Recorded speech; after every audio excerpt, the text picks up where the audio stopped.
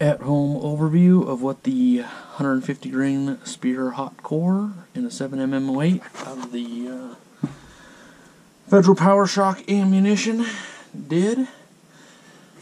There is my high velocity round, which had a retained weight of 107.6 grains.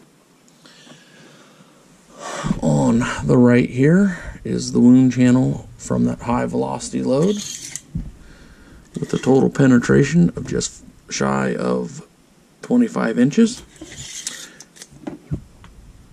And then on my low velocity loads, which were just over 1900 feet per second, my first round veered out the side of my block at between 23 and 24 inches.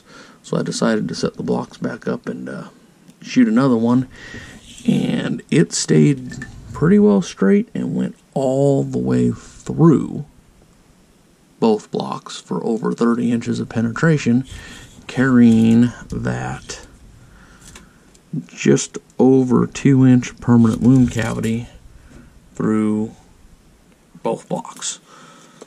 So I thought they'd come apart a little bit more than that on the high velocity, so I'm definitely happy there. On the low velocity, they definitely opened up and carried a better permanent wound cavity than I honestly thought they would.